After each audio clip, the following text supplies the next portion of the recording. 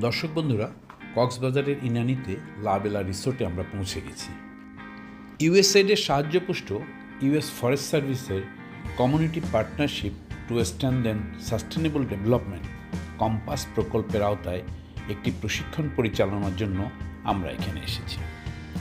এই প্রশিক্ষণটি বাস্তবায়নের দায়িত্ব নিয়েছে গ্রিন সেভার্স। গ্রিন সেভার্সের আমন্ত্রণে এখানে আমরা 3 জন এসেছি। আমি মাহফুজ মির্জা, আমার সাথে আছে জাকিয়া বেগম আর বন্ধুবর ডক্টর খালেদ কামাল। আমাদের 3 জনেরই অবসর জীবনে এরকম একটি নতুন অ্যাসাইনমেন্ট আর কক্সবাজারের মতন পর্যটন শহরে 20 দিনের মতন থাকা খুবই আনন্দের। সময়টা ভালোই কাটবে বলে মনে হচ্ছে। গাছপালা পরিবেষ্টিত লাবেলা রিসোর্টটি বেশ সুন্দর। ট্রেনিংয়ের বিভিন্ন সুবিধা দিয়ে আছে এখানে। আমরা কথা বলবো এখানকার ইনচার্জ মাসুদ সাহেবের সাথে। আসসালামু আলাইকুম, আমি আব্দুল্লাহ মাসুদ, লাবেলা রিসোর্টের ইনচার্জ হিসেবে দায়িত্ব আছি। তো আমাদের রিসোর্টের যাত্রা শুরু হয় প্রায় 11 বছর বয়স হচ্ছে এটার। এটা প্রায় 3.5 একর জায়গার উপরে তৈরি করা হয়েছে। আমাদের এই রিসোর্টে রুম আছে প্রায় 27টা রুম আছে। বাংলো হচ্ছে 6টা বাংলো, 3টা বাংলো ডুপ্লেক্স আর 3টা বাংলো হচ্ছে একতলা। তো আমাদের এই রুমগুলোর ক্যাটাগরি হচ্ছে আমাদের 3টা ক্যাটাগরি আছে। একটা ডিলাক্স, যেগুলো কাপলদের জন্য আমরা ডিলাক্স রুম রাখছি। আর আরেকটা ক্যাটাগরি সেটা হচ্ছে সুপার ডিলাক্স, যেটা বড় ফ্যামিলি বা 4 জন 5 জন মেম্বার আছে, ওদের জন্য আমরা সুপার ডিলাক্স রুমের ব্যবস্থা রাখছি। তো আমাদের রিসোর্টের মাঝখানে একটা ওয়াচ টাওয়ার আছে। ওয়াচ টাওয়ার থেকে আমাদের সমুদ্রের ভিউটা স্পষ্ট বোঝা যায়। আর আমাদের লাবেলা রিসোর্টটা হচ্ছে একদম ইনানি বিচের অপোজিটে। আমাদের এই পরিবেশটা অনেক সবুজে আচ্ছন্ন, যার ফলে ইউএস ফরেস্ট সার্ভিস আমেরিকান একটা প্রতিষ্ঠান USAID-এর অন্তর্ভুক্ত। তো ওনারা আমাদের পরিবেশটাকে ওনারা খুব চুজ করছেন বিধায় ওনারা একটা ট্রেনিং প্রোগ্রাম প্রায় 3 বছর ব্যাপী, 40 জন স্টুডেন্ট, পাশাপাশি আমাদের 6-7 জন ট্রেনার, ওনারা আমাদের এখানে হচ্ছে যে ট্রেনিং প্রোগ্রাম ওনারা পরিচালনা করছেন এবং ওনাদের সমস্ত ব্যাকআপ, সমস্ত সার্ভিস আমরা প্রোভাইড করতেছি। তো আমাদের এই ধরনের ট্রেনিং প্রোগ্রাম আমরা বিগত সময়েও করিয়েছি, এখনও করাচ্ছি। আমরা নেক্সটও আমরা এই ধরনের প্রোগ্রামগুলো খুব ভালোভাবে আমরা এগুলো অর্গানাইজ করতে পারি। তো পাশাপাশি আমাদের এই রিসোর্টের পরিবেশটা আসলেই খুব সুন্দর। আপনারা এখানে আসেন, ভবিষ্যতে অবশ্যই আসবেন। আসলে ইনশাল্লাহ দেখবেন যে আমরা কত সুন্দর করে আমরা সার্ভিসটা দিয়ে থাকি।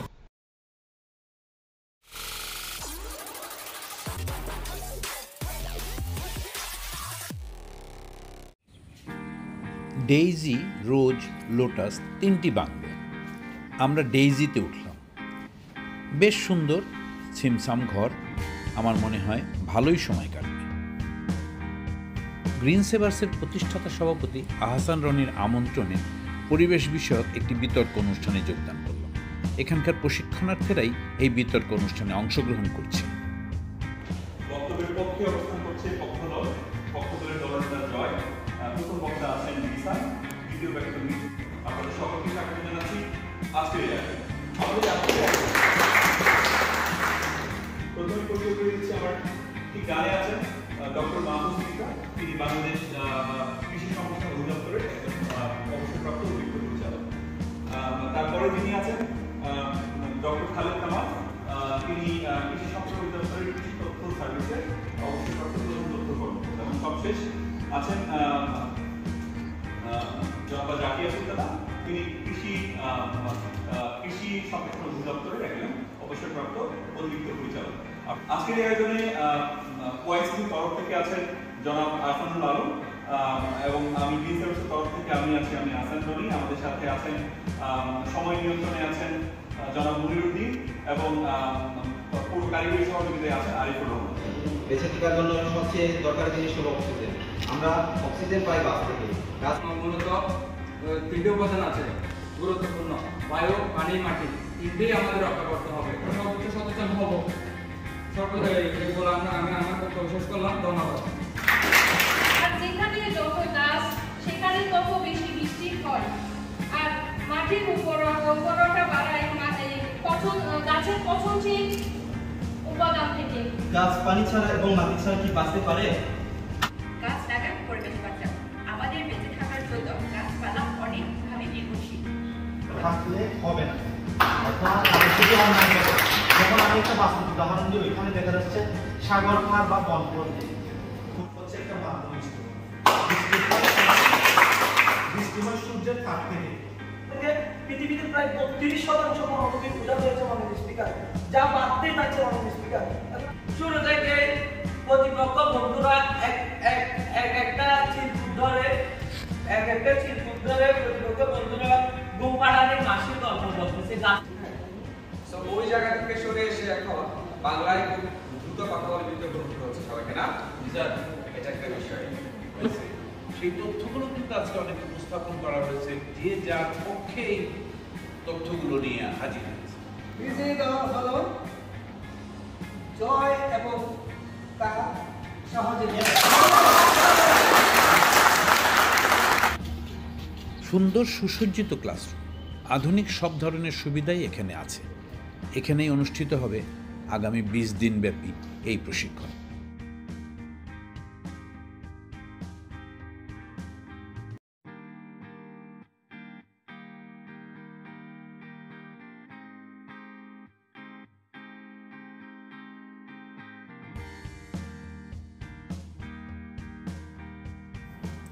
আমাদের পরিকল্পনাই ছিল হাতে কলমে প্রশিক্ষণ প্রদান করা, তাদের অনুশীলনের সুযোগ সৃষ্টি করে দেব।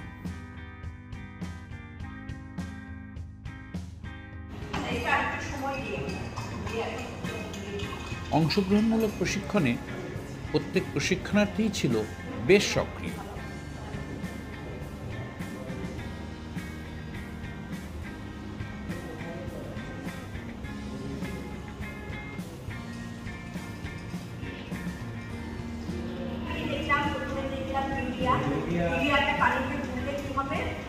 ঠান্ডা করে দেখেন, আবার তো ঠান্ডা হয়ে যাচ্ছে।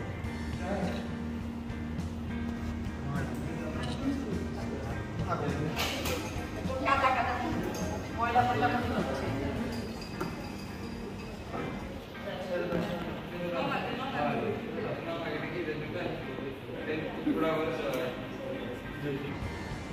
প্রশিক্ষণে বেশ কয়েকটি ভিডিও প্রদর্শন করা হয়।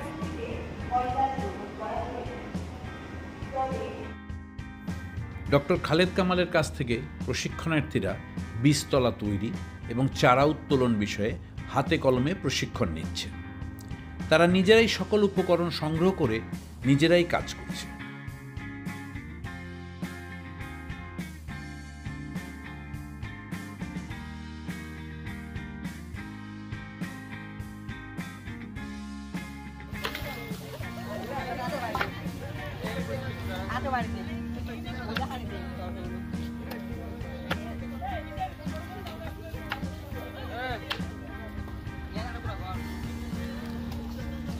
কি সুন্দর পানি পড়তেছে।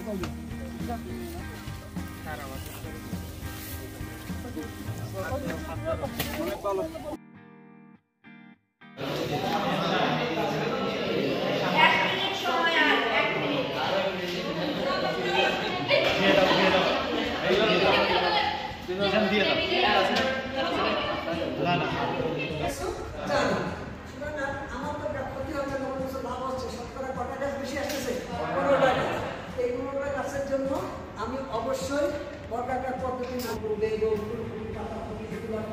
তাতে কোনো আপত্তি না। তাহলে তুমি নর্মাল ফসল পাইবা, সাথে সাথে গাছ বড় হইব, আস্তে আস্তে ভিতরে ভ্যাট সঙ্গে ব্যবহার করে আর দিকে আর কোনো শাকসবজি করা যাবে না। রমজান মাস বিধায় প্রতিদিন ইফতারে থাকতো মজাদার খাবার। প্রশিক্ষক, প্রশিক্ষণার্থী সকলে মিলে একসাথে আমরা ইফতার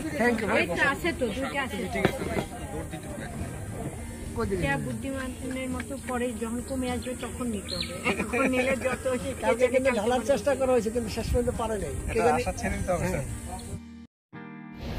প্রশিক্ষণার্থীদের নিয়ে সাগর পাড়েও আয়োজন করা হয়েছে ইফতারের। বড়ই মজার ছিল সেটা। পরিমাণ হচ্ছে 40 শতক। আমরা কক্সবাজারের এগুলো হচ্ছে ছাড়া, এগুলো হচ্ছে আমার ছাড়া বিদ্যুতের খুঁটি, এই তো বিদ্যুতের খুঁটি স্যার, মাদার ট্রি স্যার, এগুলো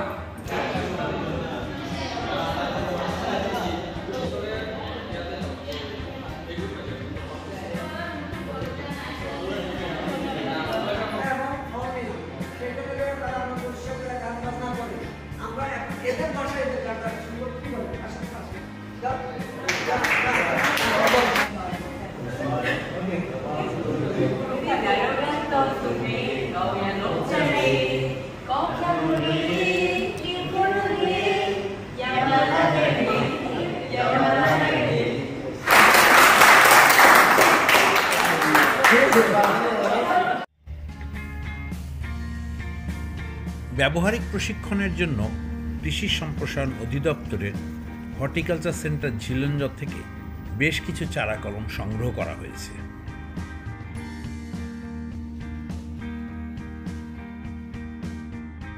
14 এপ্রিল বাংলা বছরের শুরু, শুভ নববর্ষ। আয়োজন করা হলো অসামান্য এক অনুষ্ঠান। প্রশিক্ষক প্রশিক্ষণার্থী কারো উৎসাহের কমতি নেই। অত্যন্ত আনন্দ ঘন পরিবেশে উদযাপিত হচ্ছে নববর্ষ।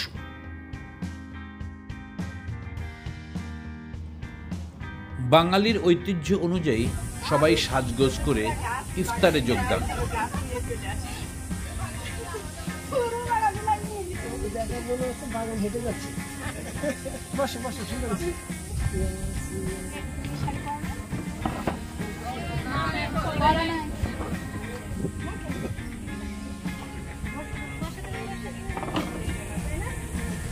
বাংলা নববর্ষের সুন্দর একটা পেয়েছি সবাই একসাথে, যদিও মানে বাসার মানুষদের নিয়ে করতে, কিন্তু করি না একসাথে তোমাদের সবাইকে নিয়ে, মানে তোমরাও সবাই এনজয় করছো, সবাইকে দেখলাম যে টুকটাক স্বাধীন।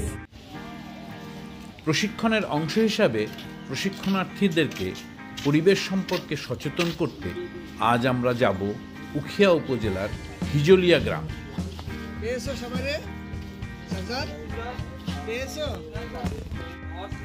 পরিবেশগত চাহিদা নিরূপণ কার্যক্রমে অংশগ্রহণের মাধ্যমে প্রশিক্ষণার্থীরা শিখবে নিজ নিজ গ্রামে পরিবেশগত কী কী উপাদান আছে এবং সেগুলি কিভাবে রক্ষা করা যায়।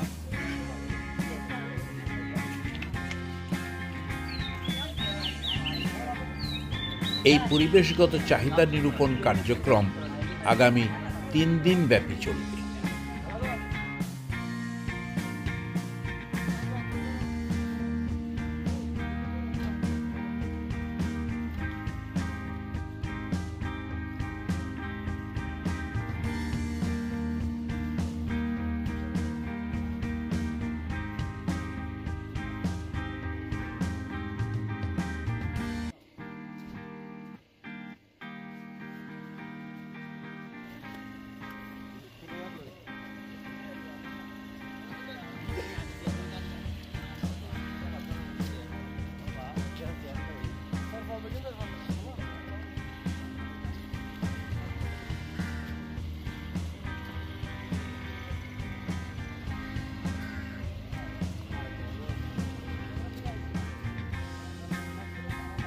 আমাদের এই কার্যক্রমে কম্পাস প্রকল্পের 3 জন কর্মকর্তা সার্বক্ষণিক সহযোগিতা দিয়ে যাচ্ছেন। আমাদের সাথে আছেন ইয়ুথ কনজারভেশন কর্পস স্পেশালিস্ট জনাব মোহাম্মদ মোফাক্কিরুল তৌফিক, আরও আছেন youth conservation corps training coordinator Arfanul Alam, সাথে রয়েছেন Mohammad Rafiqul Islam, youth conservation corps field coordinator.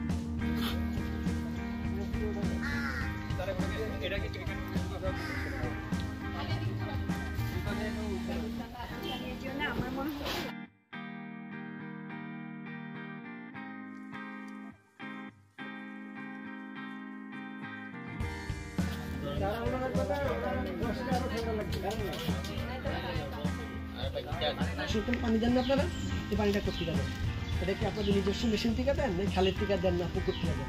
আর মেশিনটা থাকলে ব্যক্তিগত মেশিনের সমাজে।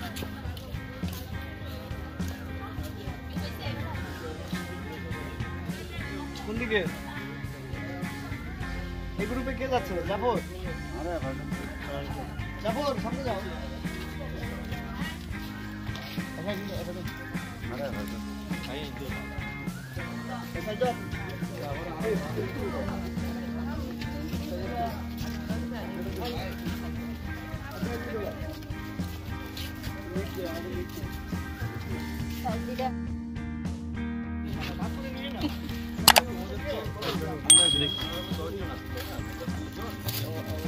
ওরা ছিল কিনা সেগুলোও কিন্তু জিজ্ঞেস করতে যেই তো সন যদি মনে থাকে আপনারা সন বলবেন।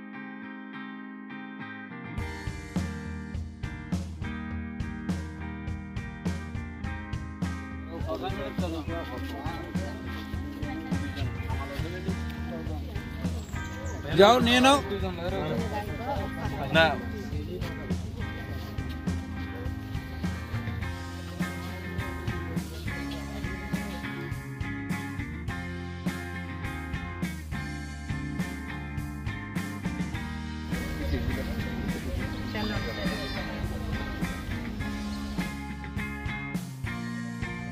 এই প্রশিক্ষণকে সাফল্যমণ্ডিত করতে ইয়ুথ কনজারভেশন কর্পস অ্যাসিস্ট্যান্ট সালাউদ্দিনের ভূমিকা অতুলনীয়। পরিবার 100 থেকে 120টার মতো পরিবার হবে। আপনারা কি একসাথে একমত দিব? তাহলে বাড়ি আছে 50 থেকে 60টা, পরিবার আছে 100 থেকে 120টা। পার্শ্ববর্তী একটা গ্রাম আছে মধ্যরাজাপালা কাশিয়ার বিল হক ইয়ার মাঝে কিছু হিন্দু আছে আর এনজিও যে 1 কিলোমিটার 2 কিলোমিটার যদি আরা ইচ্ছা যায় তাহলে আরা কি ভাই কিন্তু আরা তো নেড়ে কিছুই না দেখি আরা একসাথে একদম হাল দেখি আর এই দেখি কি চলে হাল মানে আরা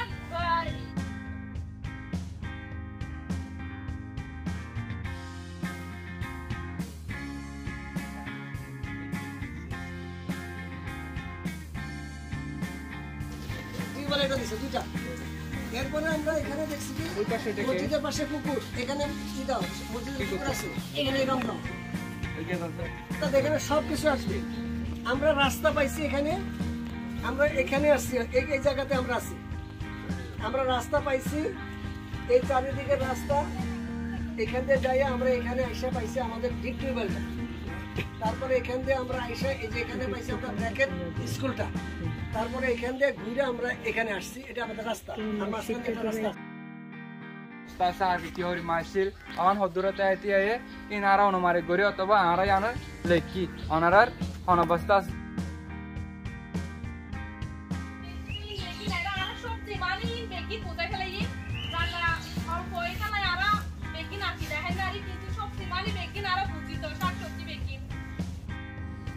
পরিবেশগত চাহিদা নিরূপণ কার্যক্রম শেষে সুপারিশমালা সহ একটি প্রতিবেদন দাখিল করা হয়েছে। দেখতে দেখতে বেশ কিছুদিন চলে গেল, আমাদের ট্রেনিংটাও প্রায় শেষ পর্যায়ে এসে পড়েছে। অবসর জীবনে মনে থাকবে এ ধরনের আনন্দঘন কোনো কার্যক্রমের সাথে জড়িত হওয়া। বিদায় লাবেলা রিসোর্টকে। আমরা যারা অবসরে আছি, আসুন কোনো না কোনো কাজে ব্যস্ত থেকে অবসরের একঘেয়েমিটা দূর করি। সবাইকে ধন্যবাদ।